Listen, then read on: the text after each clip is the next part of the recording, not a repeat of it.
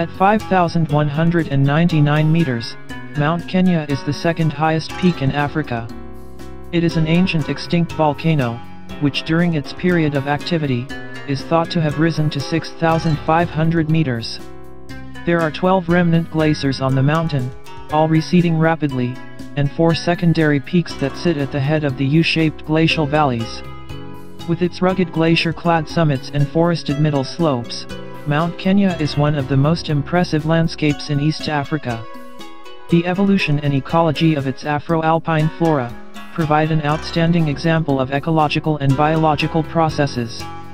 The property also incorporates lower-lying scenic foothills and arid habitats of high biodiversity, situated in the ecological transition zone between the mountain ecosystem and the semi-arid savanna grasslands. The area also lies within the traditional migrating route of the African elephant population.